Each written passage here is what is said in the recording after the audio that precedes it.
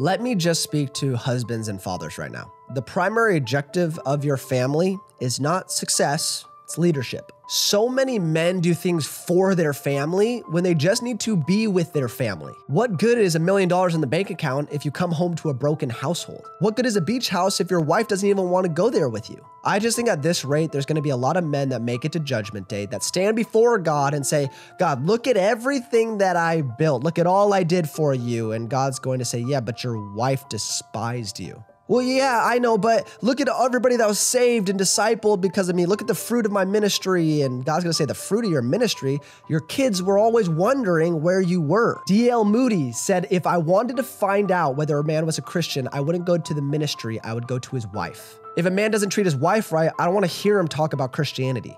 And you can argue with me and say, well, there's balance and you don't know what you're talking about. But at the end of the day, I just know I should prioritize my life how God wants